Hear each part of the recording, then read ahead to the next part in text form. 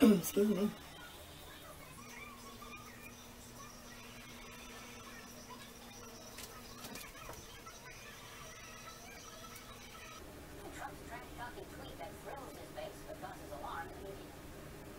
They don't call no alarm.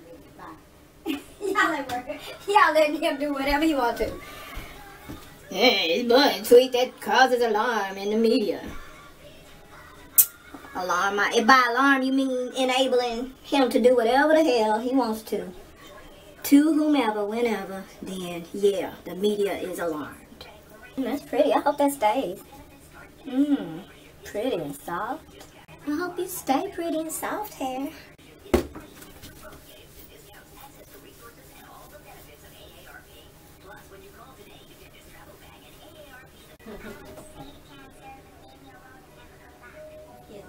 They'd be so cute. I'll beat you up, Cancer.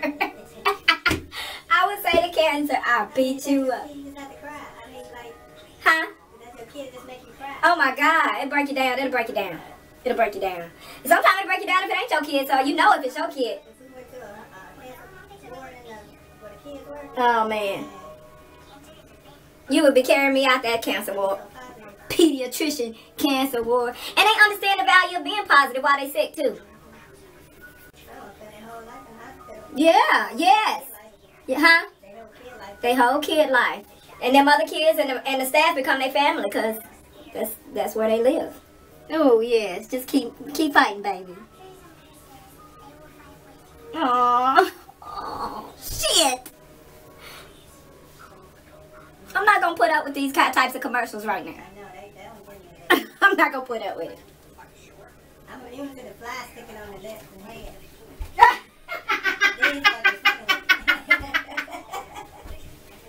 You're immune to the flies. But this shit right here, tugging at your heartstrings. You know what else I'm immune to? Shriners, Shriners motherfucking using that 6-year-old boy that still sound like a little boy. That motherfucker is 47 years old. I used to see that. The one that be in a wheelchair talking about Shriners. Donate to Shriners. We'll send you this adorable Love to the Rescue blanket as a thank you and a reminder of the love you gave to a kid just like me. That's a grown-ass man at this point. I remember him in the 80s doing that Shriner thing. I'm telling you, that little boy is grown. He a Webster boy. And he fine. Whatever condition that is right now, he used to it. I'm telling you. Shriners, man. The privileged ones. They had a grown Asian chick with one arm. You know, she just had another. And she was like, you know, so donate for kids like me. She was clearly grown. She said kids like me, sir. She don't even look like a kid like he do. she said donate to help kids like me. Girl, you probably got kids at this point with your one arm set. You be handling them one arm, handling them kids too, I bet. Lies, the lies. Okay. All I need is some mascara and some lips and some real deodorant. I've been using it's been working too. I've been using cocoa butter for deodorant. Not the lip balm, the stick. You ain't gonna put up with it? Come on now.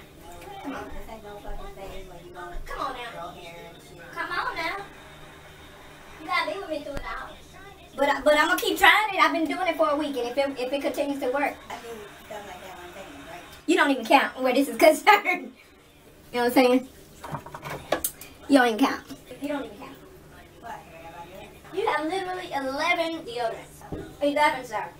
11, sir. Wait a minute. Yeah. Oh.